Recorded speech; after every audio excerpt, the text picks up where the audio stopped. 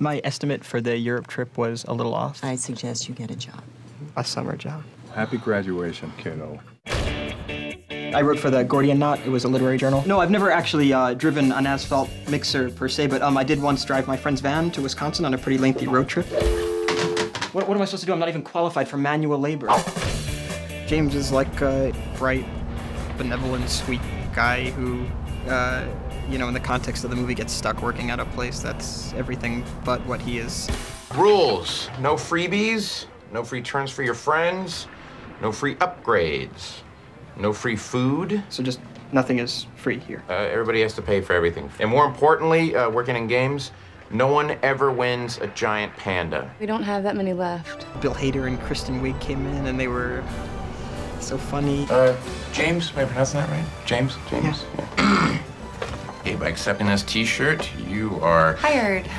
Well, usually more of a ceremonial thing. Paulette's actually the manager of Adventureland, and I'm the junior manager of Adventureland, but in the movie, you'll be seeing that I do everything. I do everything. You get a 5-minute bathroom break every 2 hours. I recommend saving a few of those up in case you have to go number 2. It felt like a clip out of someone's life. All right, the race is on. We have a winner. Here's this. Hey, James, have you ever seen a horse race before?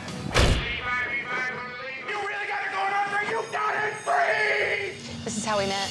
I'm amazed at how tiny my paycheck is. We are doing the work of pathetic, lazy morons. Praise for those who think I feel.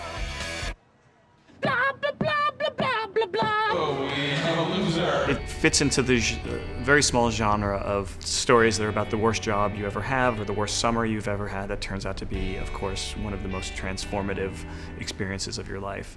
That's Lisa P. Come on.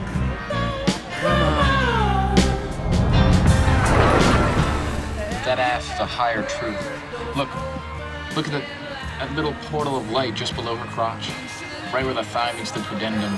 The pudendum? Are you pre-med? I'm telling you, man, I've had dreams about that diamond-shaped portal. Joel is very much in love with one of his co-workers and dreaming about another girl that's like the hot, sexy girl, and like his life is just kind of scattered and his thoughts are scattered, and he's watching both of these people go for the same guy. Hi. Hey. I really want to see you tonight. Tonight? Yeah. Unless you got something else going on. You're doing really good. I jump when he jumps, just instinctively. Where do you want to go? Not the backseat of your car. It's about these people that are, discovering themselves in the midst of real problems that real people face, and I just think there's no better people to play that than Jesse and Kristen. And, these guys are incredible. He's her age, and he's what ideally she should be. It's sort of like just like an eye opener. Fortune favors the bold. Virgil said that. I'm sure Virgil had bionic mutant in mind. It's really disarming for her as well. It's not easy. It's not an easy thing to confront. So she goes with it, and ultimately it's a sweet story. The quote-unquote worst job I'd ever had. It's a much more flattering version of my younger self than the reality was. Party at my house tonight. My dad's out of town. Yeah, I'm invited. Yep. That's why I'm telling you. Let's party! James, every time you meet a beautiful woman, don't you imagine what she'd look like naked? Okay. Coming? Yeah, you go ahead. I'll be in a second. Oh, overhead him! Look at this thing. Yeah! Be cool with that. I just love the script, the character, and the story. Nice fight, Grandpa! There's a whole corn dog! My brother's such a douche. It is fun. Whoa! Fuck that! People are trying to kill me.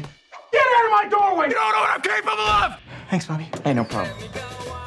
I love this song. Come on, let's dance. I think it looks really cool in the movie. It's been fun.